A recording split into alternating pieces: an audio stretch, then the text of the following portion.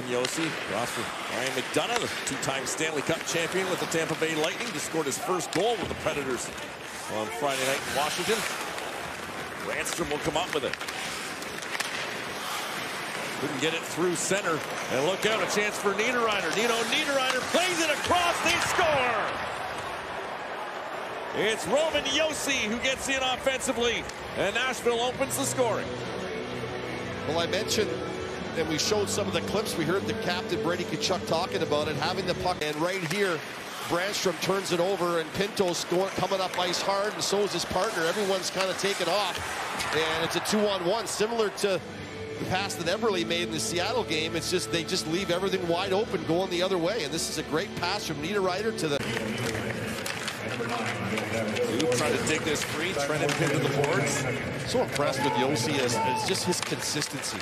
He plays the same 95. Another quick try. Rebound came out. Wraparound try. They score again. This time it's Tanner Jeannot.